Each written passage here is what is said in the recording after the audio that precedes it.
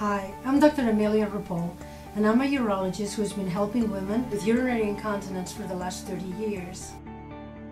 It has been estimated that about 25 million Americans are suffering from urinary incontinence. 80% of those are going to be women. Not every woman who suffers of incontinence is actually elderly. It is believed that 1 out of every 4 women between the ages of 18 and 44 are already showing signs of incontinence. Only 1 out of 10 women will ever report their urinary incontinence to their physicians. I've seen many women devastated by this condition to the point where they forget to laugh, they're afraid to make love, they're afraid to play with their grandchildren and children.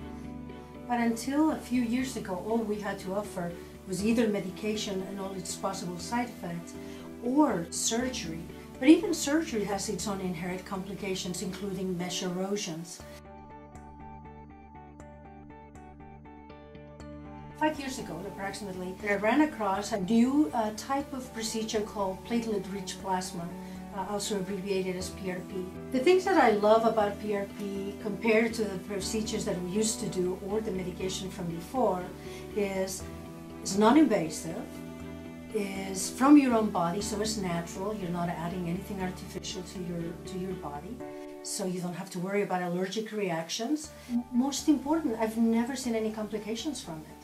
I was fortunate enough 3 years ago to meet Dr. Charles Runnels, who was the author and inventor of the O-Shot. But he put a lot of thought and a lot of effort into developing a technique that would help women with incontinence.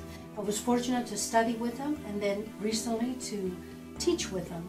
In my office, our results have been significant. I would say about 90% or above our patients have had an improvement in their condition. For more information, check us out at greatalchemy.net.